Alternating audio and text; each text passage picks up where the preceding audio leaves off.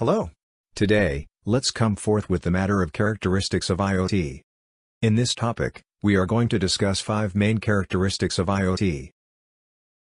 Let's have a click on it very briefly. 1.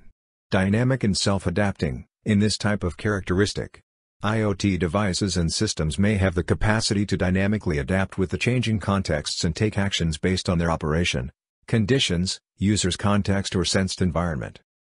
For example, if you design an IoT device that should be able to react to the environment dynamically, such that it should have to provide the information, like, tomorrow is going to rain or the day after tomorrow it will be sunny as a consequence. As we refer to the term called user context, it generally can be explained in a way that the environment is trying to provide some information to the user or the user is trying to provide some information to the IoT device. 2.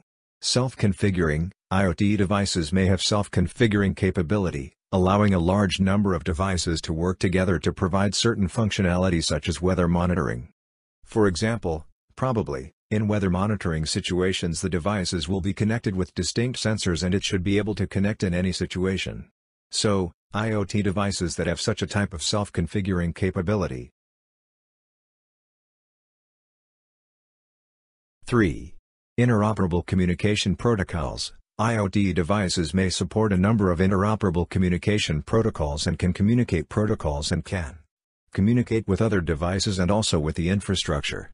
For example, consider a person A and a person B now. Person A wants to share the data with person B. For that, person A uses the tool Bluetooth. By using it, person A starts sharing the data with person B. By this example we can state it as an interoperable communication. 4. Unique identity. Each IoT device has a unique identity and a unique identifier, such as an IP address. Declaring with an example, students can be identified by their roll numbers as their unique identity. For instance, IoT devices also have their own IP address and identity as unique. 5. Integrated into information network. IoT devices are usually integrated into the information network that allows them to communicate. These are up to 5 main characteristics of IoT. Let us discuss other additional characteristics of IoT. Those are 1.